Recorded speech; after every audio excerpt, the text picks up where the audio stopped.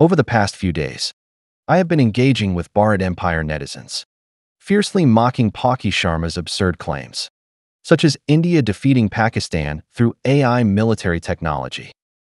However, I overlooked more significant and meaningful information. The most important event was on May 14th at 12:12 p.m., when China successfully launched the world's first space computing satellite constellation from the Jiuquan Satellite Launch Center using a Long March 2D rocket. The launch sent 12 satellites into their designated orbits, marking a major step forward for China in the field of space computing.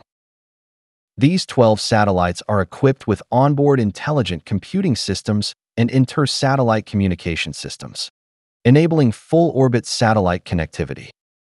They boast a computing capacity of 5 petaflops, equivalent to 5 quadrillion operations per second, and a storage capacity of 30 terabytes. The satellites utilize an intelligent networked satellite platform independently developed by ADA Space, fitted with AI payloads and onboard intelligent computers developed by Zhejiang Laboratory. These enable in-orbit computing capabilities, aimed at building an integrated space-ground network.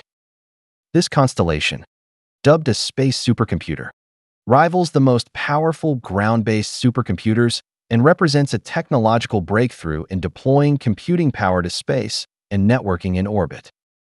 It is the world's first space computing satellite constellation, ushering in a new era of space computing and laying the foundation for China's integration of artificial intelligence in aerospace. The project holds strategic significance for computing autonomy, using domestically developed chips to avoid potentially risky foreign technologies, thereby enhancing technological independence. Compared to scenarios where ground-based computing is limited, the space computing constellation offers efficient support for data processing, remote sensing, communications, and other fields, with vast application prospects. Indeed, unlike India, which boasts of launching 104 satellites in one go, sending vast amounts of space debris into orbit, China has created humanity's first space AI computing center. In the future, space data will not need to be transmitted back to Earth.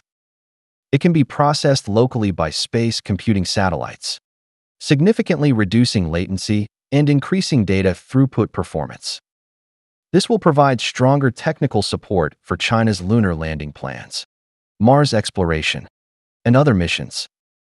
Since the communication environment in space is far superior to that on Earth, it is easier to implement anti-jamming measures, significantly enhancing data security. Compared to the Bharat Empire's hollow AI claims, China has mastered the entire ecosystem, from chip design and manufacturing to packaging and testing. Independent operating systems, AI large-scale models, AI applications, optical interconnect communications, and space AI computing. While China may lag behind the US in certain areas, its overall strategy and development potential clearly surpass those of the US.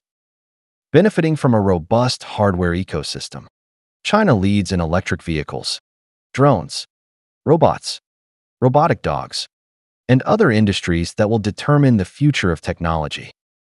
At the same time, China is rapidly closing the gap in high-end chips and AI large-scale models, where the US currently leads. The integrated advantage of software and hardware has put significant pressure on the US.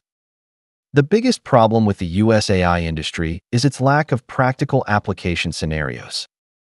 Relying solely on artificial general intelligence cannot sustain the massive investments in AI or accumulate valuable domain-specific data, slowing the evolution of large-scale models. In the field of space technology, China has its own space station and has retrieved lunar soil samples. It is also rapidly advancing its crewed lunar landing program, aiming for completion by 2030. The International Space Station, led by the US, is nearing the end of its service life, and there is no clear plan for a replacement. The US plan to return to the moon has been repeatedly delayed and now seems far from realization. NASA's latest claim is a crewed lunar landing by 2028, which appears increasingly like an empty promise. The few bright spots are SpaceX's Starlink and Starship programs, but these seem overhyped. In contrast, China's rapidly advancing space program highlights the US's relative weakness. Take Starlink as an example. It currently provides only internet services and lacks computing capabilities. Due to SpaceX's limited expertise in ground communication technology, its products lag far behind China's widely adopted 5G technology and the emerging 5.5G technology in terms of bandwidth and efficiency.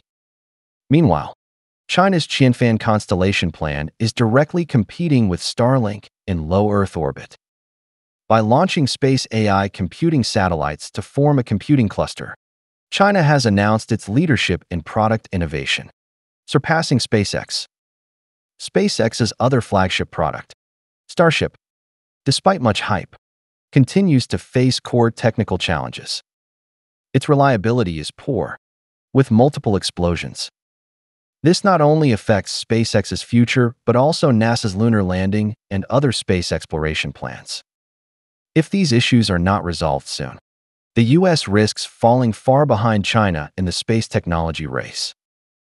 As a Chinese person, I am full of confidence in China's space program. To be honest, I have pointed out in several videos that the severe decline in the US industrial base will directly impact its military strength and space technology. Over the next decade, this impact will become increasingly evident. China can maintain a talent advantage for about 20 years.